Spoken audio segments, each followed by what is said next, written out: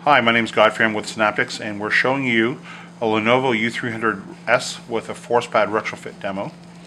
Now, in addition to being a great touchpad, we've added the third dimension of control in Force. If we look at button activation, you can hear it clicking when we act, when we click it, when we select it. There are no moving parts to the ForcePad, but with the auditory feedback, a person basically perceives that there is a button activation. What we found in our research studies is after 15 minutes, people actually prefer the sound to go off. Now, if we look at the addition of Force and what it can do for the interaction, Synaptics has developed some force-based gestures right into the OS that really make it intuitive to use. So right out of the box, you can do things like scrolling. See, right now we're at the edge of the scroll. I can vary the scroll speed by changing the amount of force on it. So the faster I push, well, the harder I push on it, the faster it'll scroll. The lighter I push, the slower it'll scroll. Which is, instead of, I don't need to continue to do this, all I need to do is just scroll along this way. See, I'm using force. I don't need to slap my fingers around on the touchpad.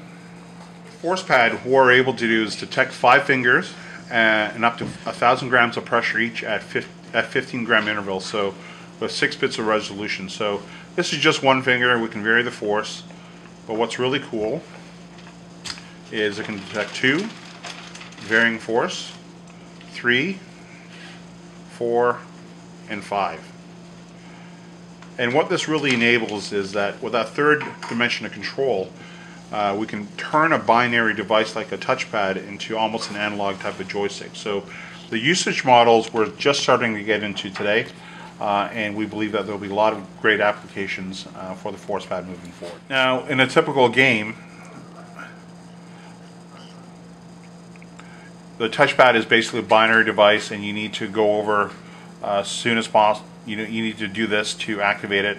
But what we're doing here is we're just using force, and you can really control a lot better how an airplane flies. It becomes almost like an analog joystick when you're doing it. So the more pressure you apply, the quicker it is the plane will react.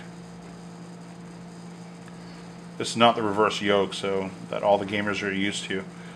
Again, if you apply little pressure, it's just steering very slowly. You apply a lot more pressure, and it'll steer a lot more aggressively.